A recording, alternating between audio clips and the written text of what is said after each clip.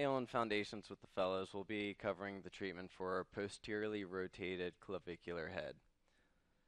We've already made our diagnosis of a posteriorly rotated clavicular head, so we're going to start by moving our patient's arm posteriorly into extension.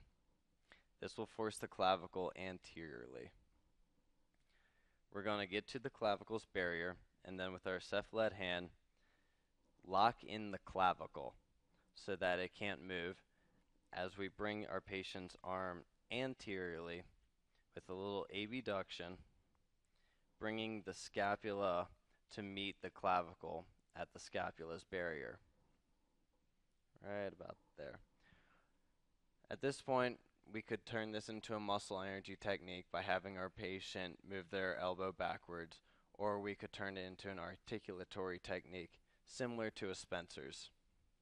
As this is the HVLA video, our final corrective thrust is as such.